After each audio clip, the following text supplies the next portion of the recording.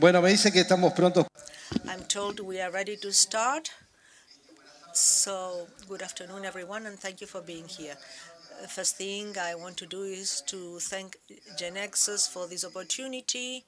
They give me once more to tell you something about us in this meeting. Thank you, Nicolas. And today I have the big room.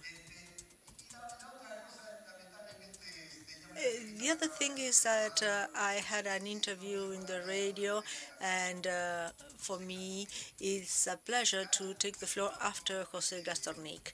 Cacho, as I know him, was an industrial engineer, and I was an accountant, and we started working in IT together. We were hired by IBM at the same time. They hadn't hired anyone for a long time. We went to Buenos Aires to study, and Cacho had been calculating structures that did not require columns and had studied a master's degree in Israel. And I had been working for a bank on accounting statements, and many years later, both of us are working here together, building, which is the main idea of this event. AHISIC has done something very impressive. It has positioned us in a very important place in the world, that is to say, digital government.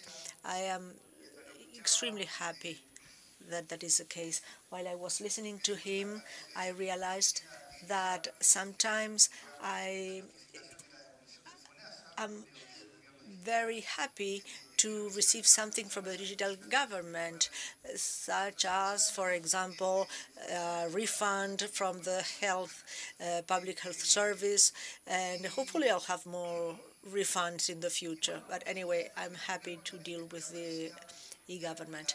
And I'm going to tell you about something that AHESIC did not do, and it's about establishing a foundation for a large bank, the Bank of the Republic of Uruguay that most of you know, in order to prepare the bank for the future world and the digital transformation. And I'm going to tell you a story for this purpose, and I'm going to apologize in advance because I'm going to read some things I don't want to say because they are written in such a way that they are more eloquent than I could be.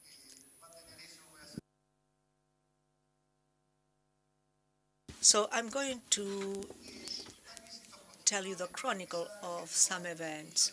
So going to the beginning, the builders were building the country, our homeland,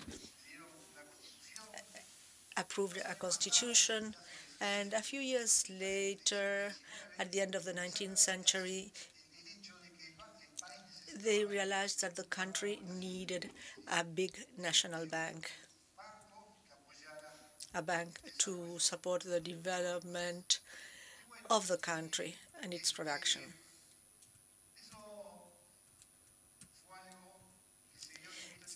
This happened in 1896, and if it had been in modern times, there would have been a consultancy firm that would have written the bank's vision and mission.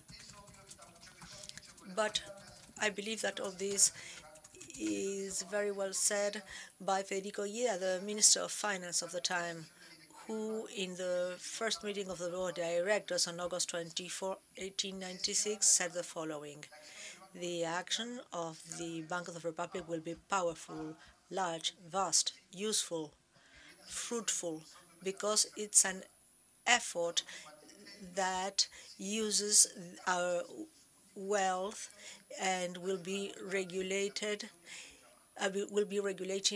the credit without ups and downs and will help production and work." So this is the vision and the mission. Customer satisfaction is nowhere, but there are other words that maybe are much nicer than the ones we hear or see today.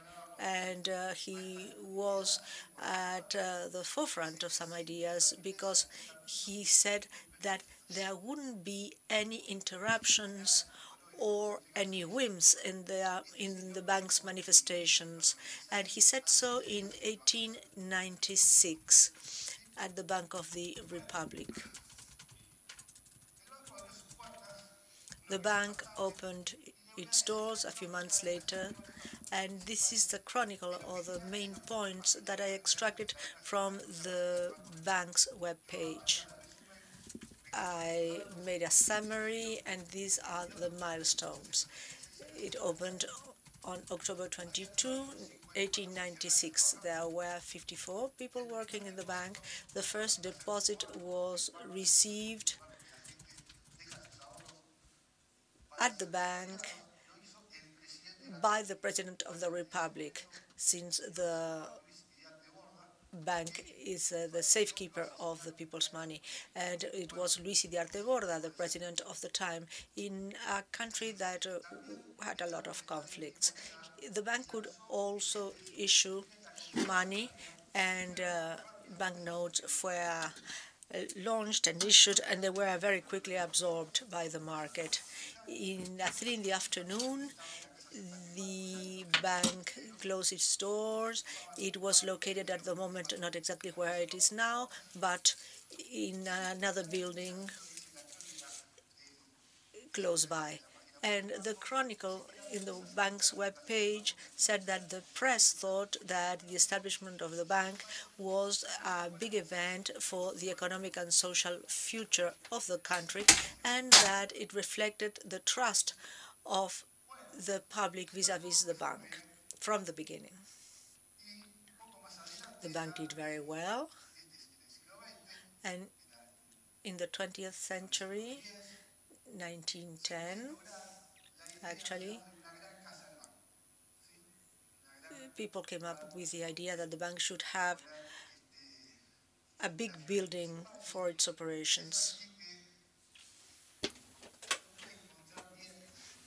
I was unable to find the exact date, but in this place where we can see the bank's main building nowadays, the Bank of the Republic was built, and this is the foundation stone. It's not very far from here. It's one of the most beautiful buildings in the city, so I encourage you to visit it if you can. This building was opened in 1938, a few years later, and the bank, therefore, that was born with a big vision, a great vision, explained in the words of Minister Videla, acquired its building, at the same time developing a network of branches. So this happened in the 20th century until the chronicle comes to the point in which it involves us, the digital foundations of the bank. The bank had some technology, but decided to improve it, and one day I received this invitation. After a long process, there was a tender, there were negotiations and contracts, and the bank invited us to launch a project where there were three parties: the bank that was contracting us, and then IBM and another enterprise who would be the other two parties, in order to analyze the functions, do the testing, and complete the other tasks in the project of digitalization. It was 3 p.m., and we were in one of the bank's branches that has a very nice hall for ceremonies, and we needed to sign many papers because it was a very complex transaction. Many lawyers were involved too, and we started signing early in the morning. This is our president, Mariano La Robla, and our legal advisor, Cecilia, Hector, Sofia,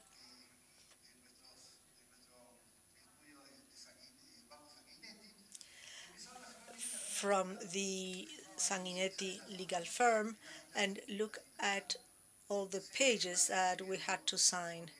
I think that Mariano had to twist his wrist afterwards because he was in pain after so much signing. At 3 p.m., the ceremony took place, and here you see it. My friend Gonzalo Aspitarte, who was the general manager, became the president of the bank, and he was the one who pushed through part of the project. Then Mr. Caloya was also in the project, and Daniel Garcia Pino the was the main encourager of this project, and I'm glad that he's here today with us. So the project was very, very complex and would take many years.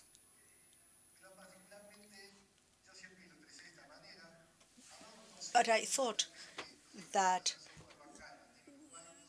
it was a big achievement for us because we were a company that was dedicated to bank software, and it was like winning a World Cup at the National Stadium. So it was a very emotional moment for us.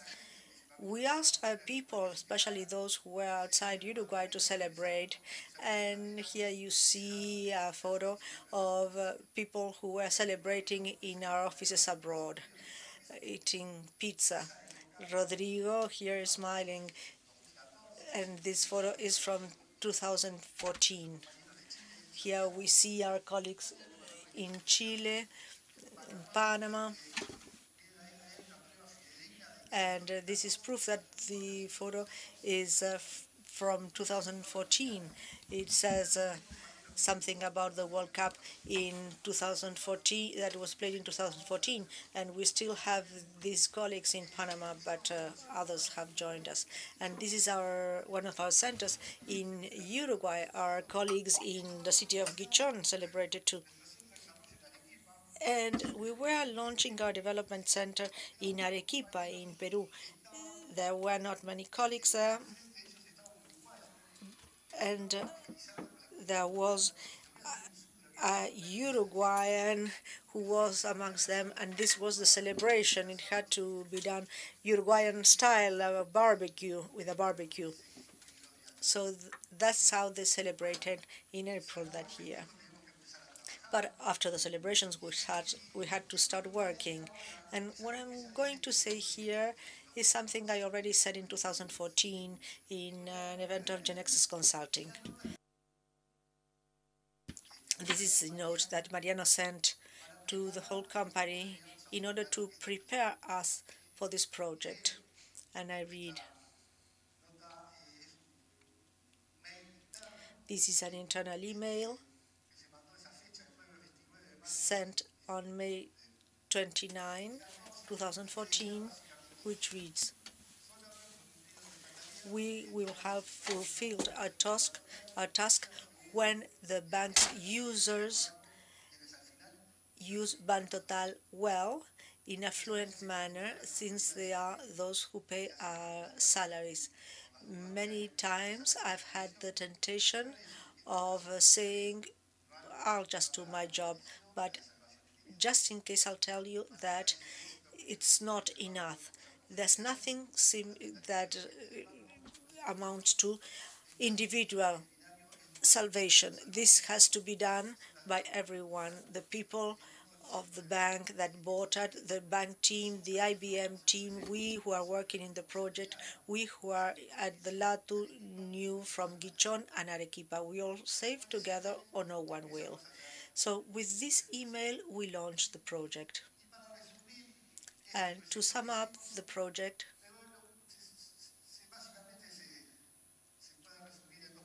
I'll just say two words. work working hard.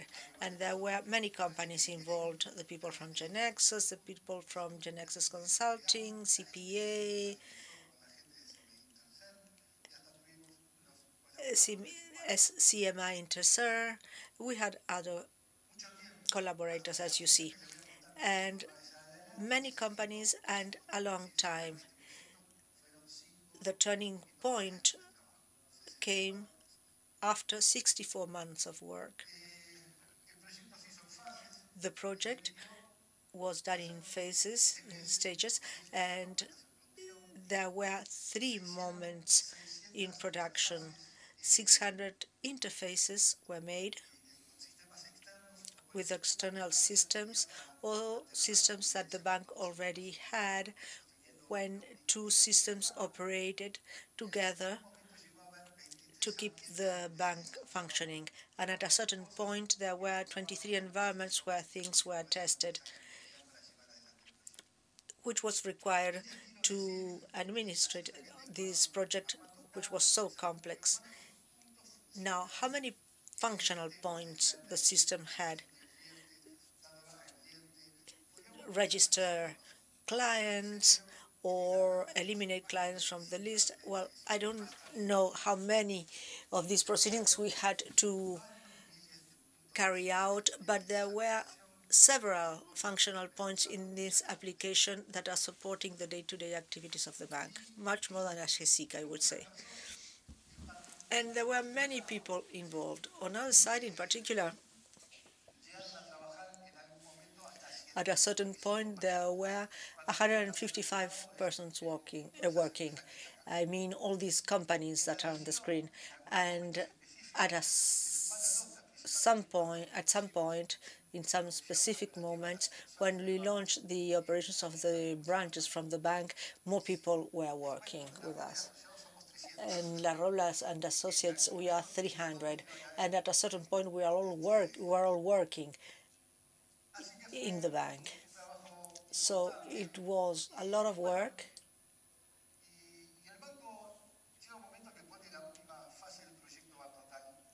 And finally, the Bantotal project was launched in full in its last stage. And I'll show you the final chronicle of the bank. Or the chronicle should say that all this happened on July 15, 2019. The bank was working day and night, but at a certain point, things changed. And in the system, we had 3,845 registered users. People will say, well, it was the number of civil servants that grew, but in 100 years, it's not so much.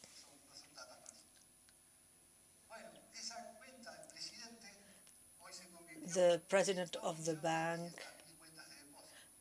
had opened one account, but now we have 2.5 million deposit accounts.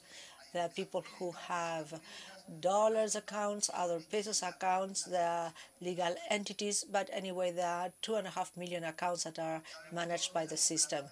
We all know that at 5 p.m. the bank closes, which was the case in that day.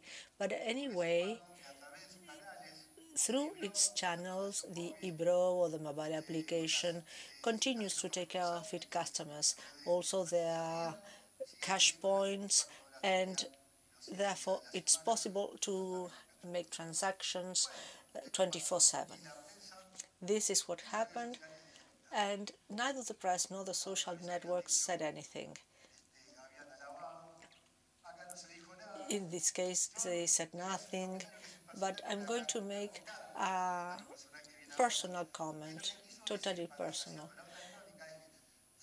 The press should have said that it was a big event for the social and economic future of the country and reflected the public's trust when this system was launched. So everything went well. And you may remember that last year I told you about some inconveniences that happen when you are launching a system. But In this case, the project was completed, and most people didn't even hear about the difficulties we had had. So the foundations of the system reflect in some manner this statement from Federico Villela during the first meeting of the board of directors, without any interruption, without whims, and helping production and work. It has almost 2 million customers. There are individuals, residents, non-residents, there are legal entities, and there's probably no other place in the world where there are so many accounts like this one among the population. There are term deposits, as you see, and loans, as well as sight deposits, which are almost 2.5 million.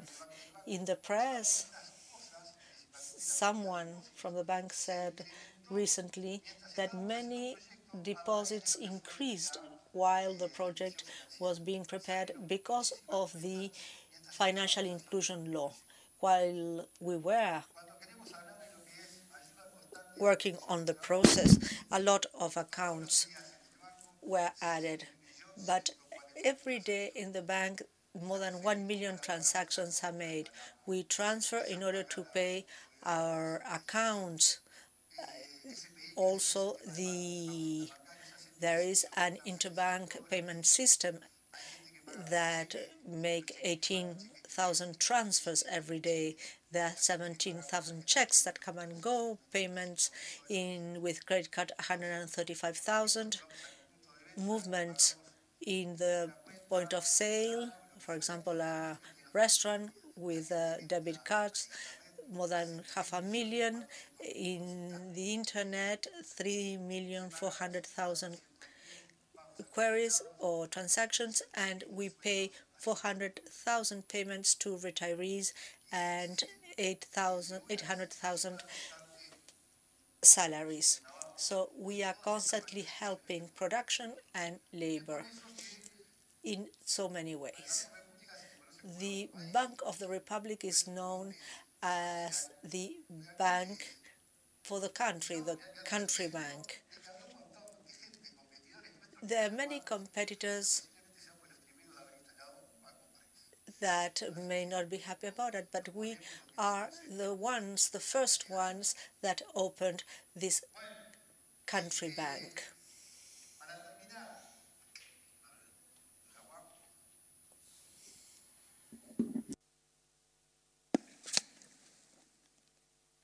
Miren, para terminar, les voy a dejar So to sum up, I'll leave you with two sentences by Mariano. He wrote them not long ago, and I told him that I would talk a lot about him.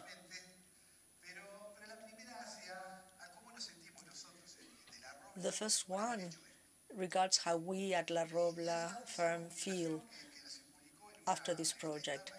The communication was published in Bantotal News, which is one of our magazine, and Mariano said that we are prophets in our own land. He said there's still some work to do, there may still be some difficulties, but we are still checking and stabilizing things. We are on the right track, but it's difficult to be recognized in the place you are from. We were fortunate to be selected by the bank as its provider, and thank you, Daniel, for this. And I'm sure that we have honored the trust you have distinguished us with.